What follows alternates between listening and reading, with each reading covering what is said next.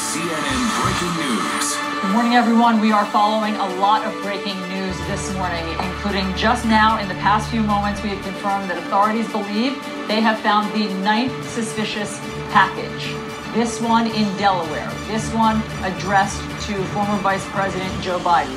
The one you're seeing on the right side of your screen right now was found this morning, just a couple of hours ago in Tribeca, New York City. It was addressed to the actor Robert De Niro. It went to his production company here in New York at about 4:30 a.m. We understand the police got the first calls from 2 eagle-eyed security guards who saw a package that fit the same description of the packages that we saw yesterday, those 7.